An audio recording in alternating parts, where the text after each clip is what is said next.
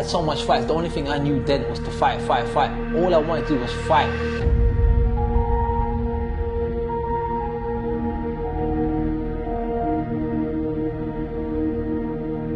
I'm Zuhair, Triple Z Boxer Al-Ghatani. This is my story.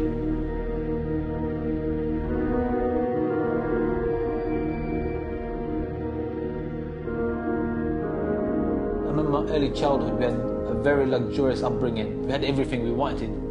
I mean, by everything, we had everything we asked for. Anytime we wanted something, we just asked and we get it. We had a servant, everything. And suddenly everything just went downhill, from having everything to having nothing. And then we understood the concept of difficulty, what difficulty is really like. But this has changed me, and this has built something in me. Has made me more of a man, and made me realize the value of life.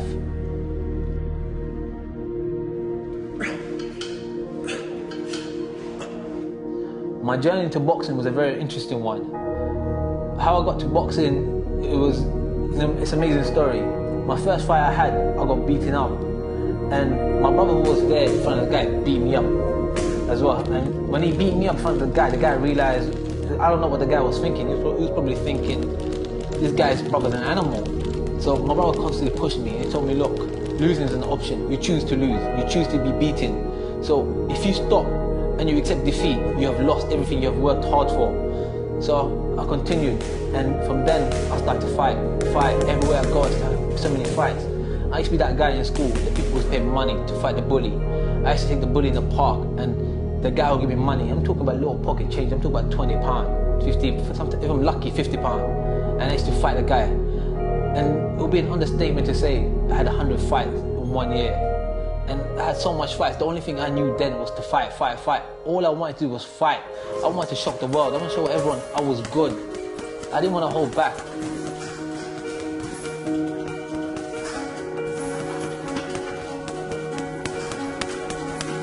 My brother, my older brother, who was talented in many fields, in many sports, including boxing, he must invite me to the gym after somehow the police got involved and they come to my house and searching for me, and they told my mother I was involved in many fights. So my brother took me to the gym, showed me where I can learn, where I can perfect my skills, where I can hit and not get hit, where I can become a master of what I was good at. And over time I just stuck to it.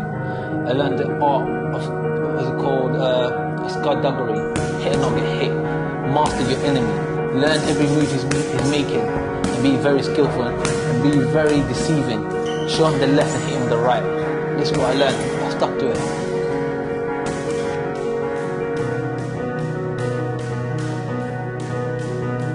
Boxing is a difficult sport in itself.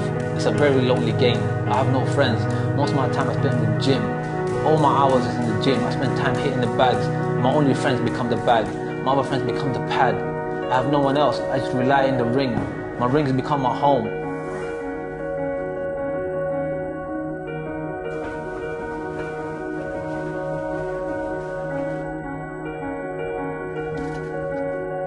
And my dream now, my future, is looking bright.